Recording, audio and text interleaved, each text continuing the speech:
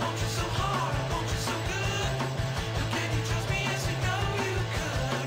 My friends are talking and they're telling you. Waste your time, cause the boy's bad news. My friends are talking and they're telling you. Just leave him alone, cause the boy's bad news. Hey everybody, it's That Drew Line, and today we're going to be talking about paddles.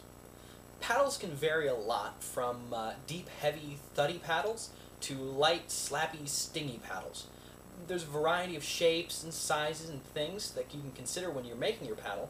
The biggest thing to remember is that it always comes down to what materials you've chosen. In this case, our paddle is going to be pretty heavy. We've chosen a very solid piece of red oak to use that with. This is a 5 by 5 inch board.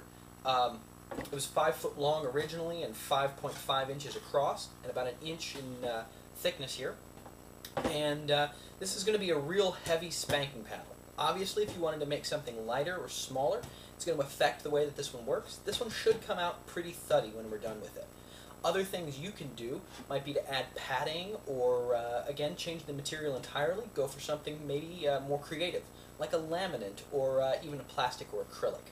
A lot of options when it comes to paddles, so creativity is always the limit. Like I said, this one is going to be out of that 5.5 inch by about 1 inch red oak board, and I've already traced my pattern out on this. The biggest thing to consider when you're making a paddle is the handle portion. This is going to be the structurally weakest point of your paddle, so you need to make sure that it has a good, solid, heavy connection between the handle and the paddle, so it's most likely going to be breaking right there. In this case, I think I've done a fairly good job with a nice thick handle. This should be lasting for a very long time. So the main thing you have to do first is start out by making measurements along your board and then sketching out the designs. If you're not that good at curves like I am, try to find something round that you can use to make the size curves that you want. This could be as small as a bottle cap or as big like the roll of duct tape that I've used to measure my curves here. This just simply traced the edge from the points that I wanted, and it's given me some very even lines that I was able to use to basically make sure that this would always be a nice even curve on that. I've also got places here marked out where I'm going to be drilling holes for better airflow, increase its speed. And I've also got some markings down here where I plan to do some custom carving. We're not going to get too much into the custom carving this time around. I want to show you more of the basics of the basic woodworking construction. And there's a lot of great tutorials on YouTube already for carving techniques, so I'm sure you can find some of those that can apply. The tools that we're going to be using today are going to be a jigsaw. We're going to be using this with a curve cutting blade. Of course, you can always get these at any local hardware store for your jigsaw. If you don't have a nice power tool like this, you can go with a coping saw, a hand saw that can make those nice smooth curves as well. Also, if you are planning on adding holes for additional airflow, you're going to need your power drill. If you're planning on doing a lot of custom shaping, you can obviously sand it back, but that's going to take a lot longer time. You can also pick up one of these. It's just a scraper. Scrapers are excellent for taking off hard edges off of your piece, just by simply cutting them down your the wood length. Slowly and consistently, it's going to really give you a nice rounded, smooth edge when you're done with it. So we're also going to use this today in part of that shaping technique. Great. Well, with that being said, I think it's time to get started. Once you've got your pattern out on your board, again, creativity is the limit here. You can go ahead and clamp your piece down to your workstation. We're going to begin cutting. Afraid to say my vise is too small to be able to really hold this board effectively, so I'm just going to use it more as a clamp today. And we're going to just use the jigsaw to make these nice cuts. The main thing to think about when you're doing precise, intricate cutting work like this is to always curve away from the wood. If you feel like you're going to be messing up, you want to make sure that you curve away from your pattern. You can always take away more wood later, but you can never add it back once it's gone. So that being said, I'm going to kind of stand up, make this so I can watch vertically over this cut and make sure that it's exactly what I'm looking for.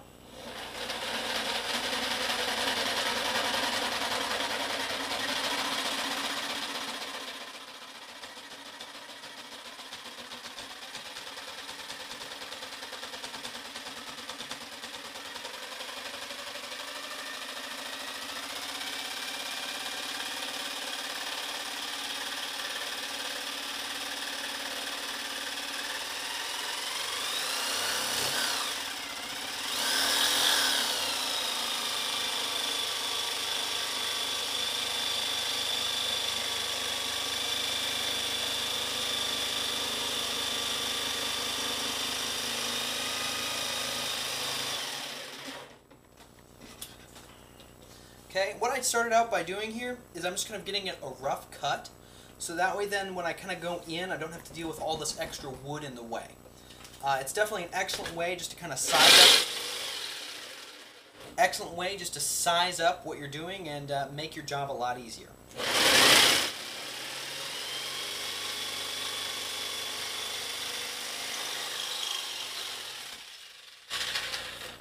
One thing to really watch out for when you're using a saw like this is that you need to make sure that you watch the speed and angles in which you make your cuts. The reason I say that is because you can see right here, and the reason why I sort of backed away from my edge is because I'm definitely not plumb. You can see there's an obvious curve right there in that wood that is not vertical. So again, just to kind of make this easier, I'm going to kind of go a little slower. I'm probably going to pause the camera here while I make these cuts. Hey everybody, I wanted to show you a couple quick notes on using the scraper tool here. This scraper tool is excellent for smoothing out any unevenness in some of your cuts, but it may not work quite in all areas because of its specific shape, especially if you've got curves like mine. If that's the case, you are going to need to go back either with a saw or some sandpaper to smooth those out. But it is great for getting a lot of the unevenness that might be in some of your longer cuts.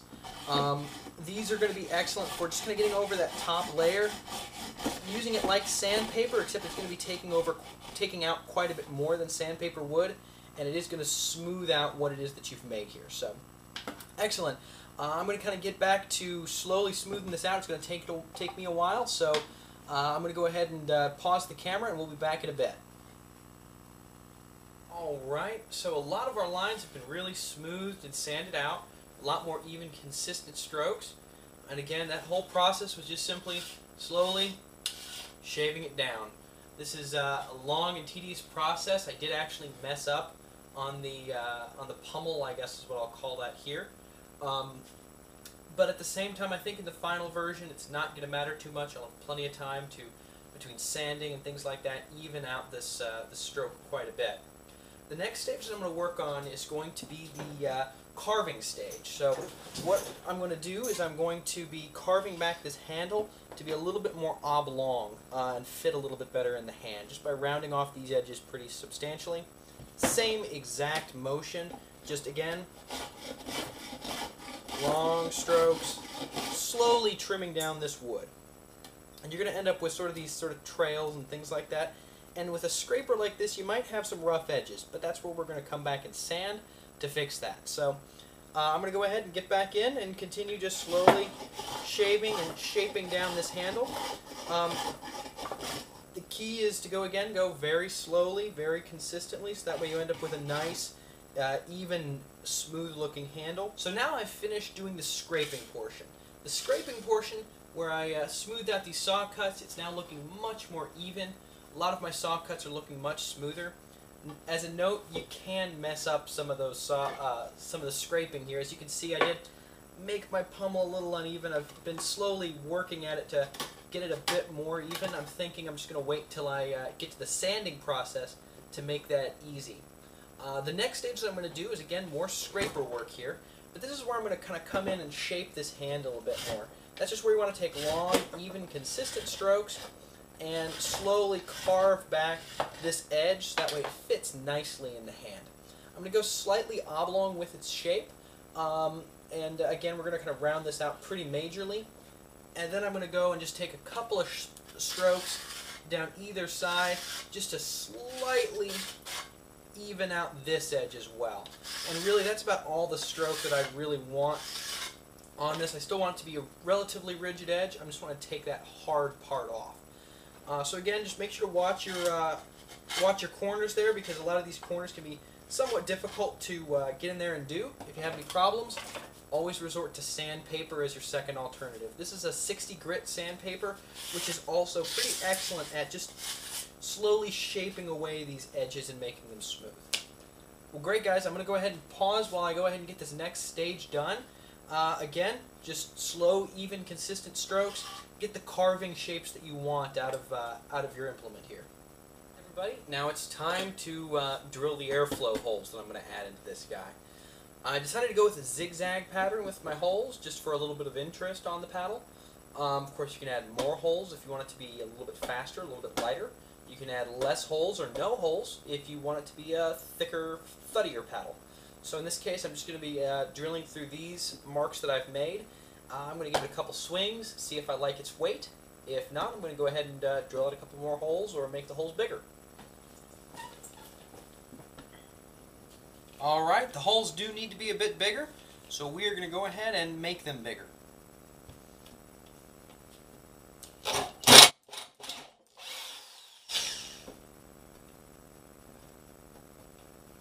So I thought I'd show you guys the technique that I'm using to scrape down this. I'm sort of holding this between my legs and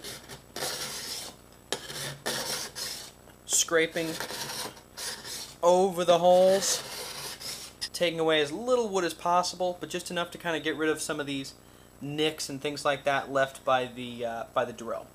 So I'm just going to kind of keep working on a nice long stroke here, taking away the edges there to make them nice and smooth holes. Now it's time for the more tedious part, which is sanding.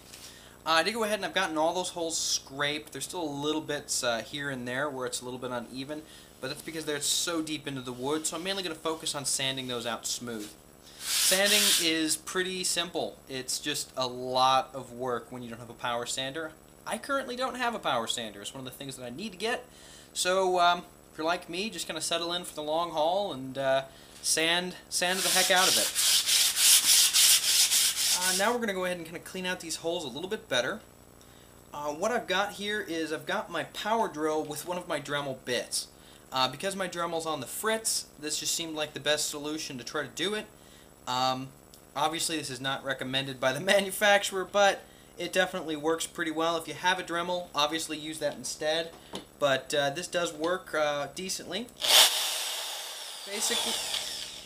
Basically what we're going to do is we're just basically going to kind of run this around the rim of the hole and slowly kind of smooth away that rougher edge. I'm using just kind of a spherical bit. Probably going to be switching bits a little bit so I can buff on the inside of that hole as well and sand those smooth too.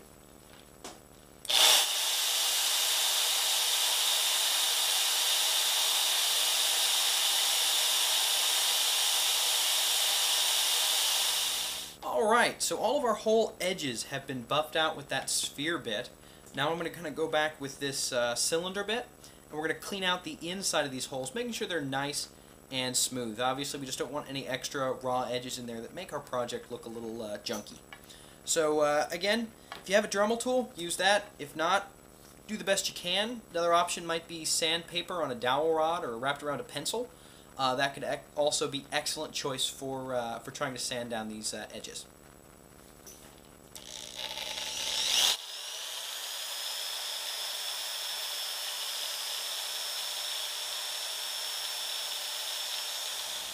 Alright, so all of our hole edges have been buffed out with that sphere bit.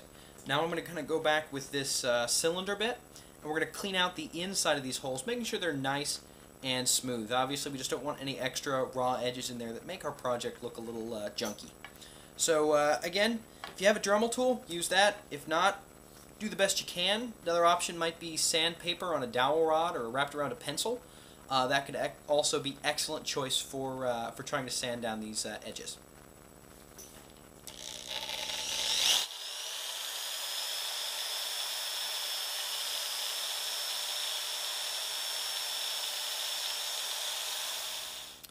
Alright, so what I have here is I've got a number 2 pencil with my 60 grit paper on it and 60 grit sandpaper.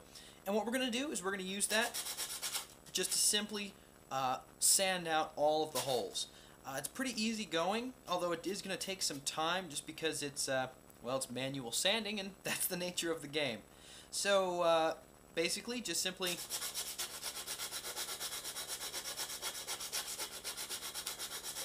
try to move it in a kind of clockwise motion so that way you get even sanding around the edges, and just kind of watch as it gets nice and smooth.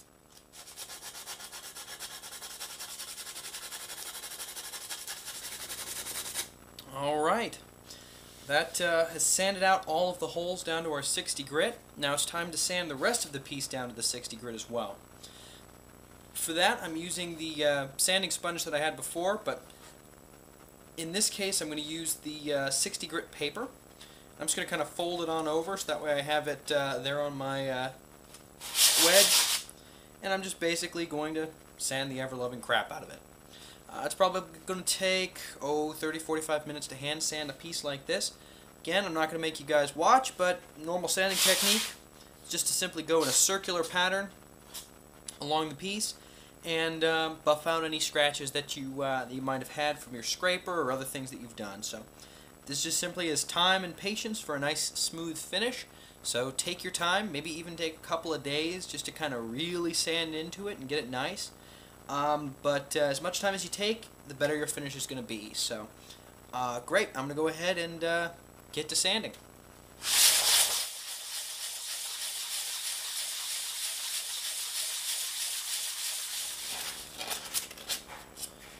Well, alright, that just about settles up the 60 grit paper here. I think we're going to go ahead and move on to the 180. So keep sanding away, guys. Hey everybody, I decided to wrap up this week's project a little bit early. I haven't finished it. As you can see, it's still just bare wood. This is just after I finished all the sanding. I was playing around with it a lot last night, and I noticed several things. One is I have a lot more tool marks that I need to work out through more sanding. And the other thing is that it's incredibly out of balance. So what I'm going to do here is I'm actually going to modify this handle portion. You can already see I sketched out where I'm going to be going with the design. And I'm going to be adding some sort of a counterbalance weight on the end there, so that way it'll actually have a really good center of gravity and make it a lot easier to swing. Last night while I was kind of whacking a pillow with it, it was actually starting to hurt my wrist because the thing is so heavy. When I added the counterweight, it made it a dream to swing. So I decided that it's worth taking the extra week just to make sure that the project turns out well. However, if you guys are doing your thing, really all you'd have to do is just sand and finish from here. So if you've had a little bit better luck, maybe go with a smaller project, it would definitely turn out much easier for you here. And you could probably just go straight on to finishing, but because I'm going to be going a little bit bigger, I think it's definitely worth it to take that extra week. Anyway, folks, I look forward to posting the final project next week, and if you guys have any good ideas on what I can use for a counterweight on the end, I would really appreciate it because I'm still trying to figure that one out. Thanks again, guys, and I look forward to talking to you all next week.